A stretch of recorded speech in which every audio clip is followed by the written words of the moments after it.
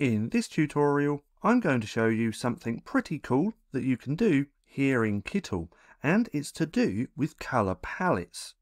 Now, did you know that Kittl has lots of different colour palettes that we can use in our designs? So, if you've designed something that has lots of different colours, like this, we can actually use their colour palettes and change this within one click. So if we look down here where it says Project Colours, we're going to see the colours that we've used.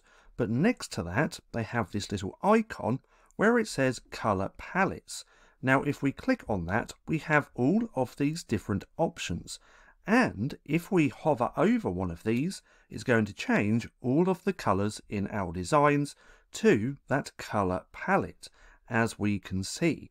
And if we want to use one of these colour palettes, all that we have to do is click on one of them, and then our project will change. So let's go back up to the top. Let's go with this blue one. I really like that. We're going to click on there. It's now saved, and if we click off here, we have now changed all the colours in our project. So if you design with Kittl, come through and check out this colour palette hack. Now, if you found this video helpful, then please consider giving me a like, as it really helps out the channel. And if you're not too sure what to watch next, click right here and watch this playlist.